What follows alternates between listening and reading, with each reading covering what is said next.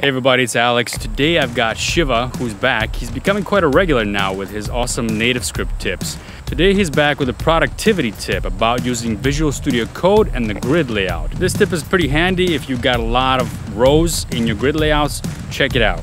Oh, and by the way, if you want to see more tips like this one about Visual Studio Code and productivity tools in general on this channel, please leave me a comment down below and let me know.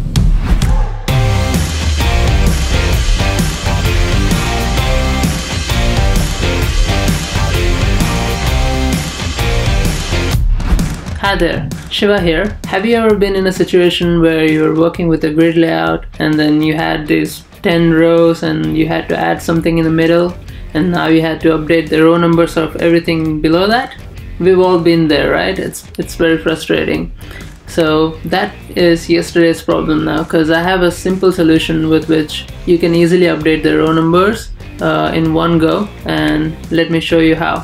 So here I have this grid layout and I have 7 labels inside it, and you see it's all laid out nicely here. I'll show you how I created this, and let's do it. Label loaded, label loaded. I'm just creating a random color and setting it as the background color there.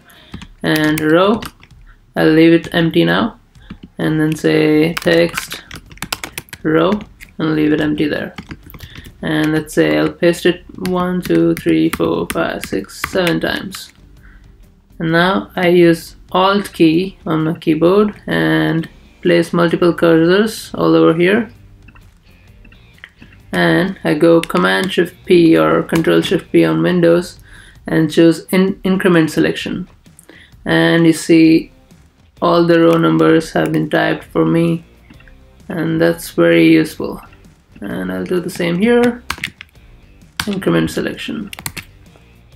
And just like that, I got all the things. I don't need the 7th row. And yep, as simple as that. Now let's say I want to add a row between it. Let's say I want to insert a row here. Let me first add it to the row definition here, and like that. Now I had to increment all these numbers. So for that, select the same thing like that and go Command Shift P, emit, increment by 1, and that takes care of it for you. And go to same thing and emit, increment by 1. So increment selection is different from emit, increment by 1. If you want increment selection, then just go to your extension store and search for increment selection. And that's the first one here by Alberto Morato. And if you install that, you get this handy increment selection. And emit increment by 1 or emit decrement by 1 are all built into VSCode, so you don't have to install anything for that.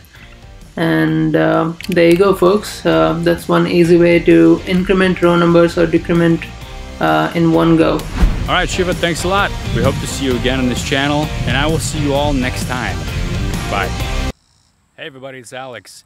Today I got Shiva Prasad, who comes through again. He's sending me a video.